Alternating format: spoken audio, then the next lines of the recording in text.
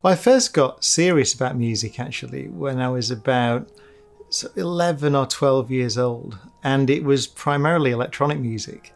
So because, I suppose it's a cliche really, but because I was interested in astronomy and then I got interested in physics, I got interested in synthesizers and the technology of music. I'd always been interested in astronomy, and Carl Sagan's Cosmos was broadcast in, I think it was 1979 or 1980, so I was 11 or 12.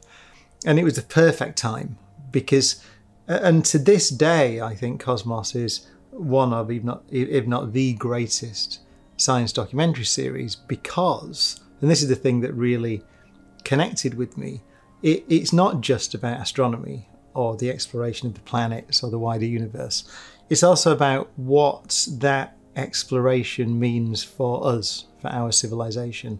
And that's always stayed with me. And that's actually a central part of the show here at Sydney Opera House, because to me, cosmology and astronomy raise profound questions that we have, as a civilization, been trying to answer for centuries, right, if not millennia.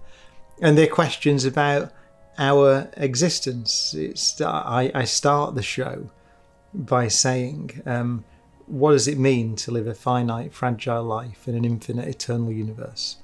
Which I so often joke is the only interesting question in philosophy. I don't really mean that. So if any philosophers are listening, it's kind of a joke. But if you think about it, it probably is the question which resonates through the history of philosophy. What does it mean? And the interesting thing for me, about astronomy and cosmology is it frames that question. It places that question in the arena of reality, if you like. It tells us that we are one planet around one star amongst 400 billion stars in the Milky Way galaxy, which is itself one of 2 trillion galaxies in the observable universe, which is itself a small patch of what exists.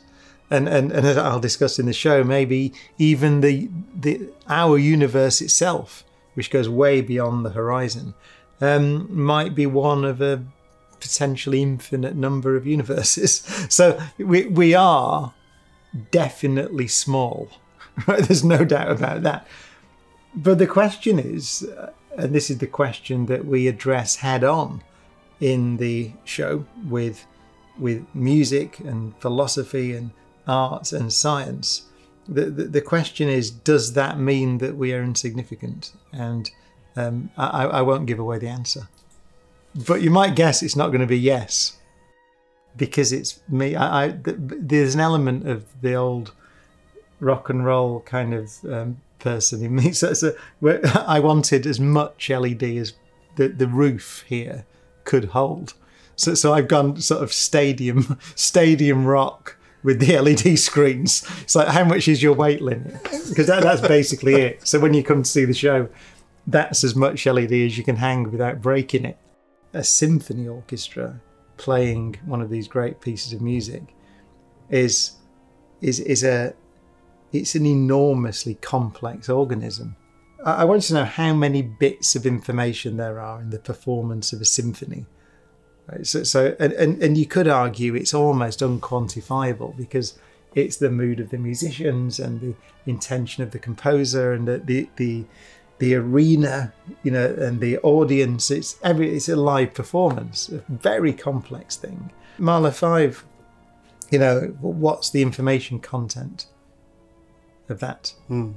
Is it, you can quantify if it's the score. Not very much is the answer. Yeah. You fit it easily on the most ancient of USB sticks. But is that what that symphony is? Right? I would argue not. Right, there are people who know a lot more about classical music than I do, who will be shouting at their screen now with a strong opinion. Yeah. What is it? Are you trying to get to what the composer intended? Are you trying to produce something else?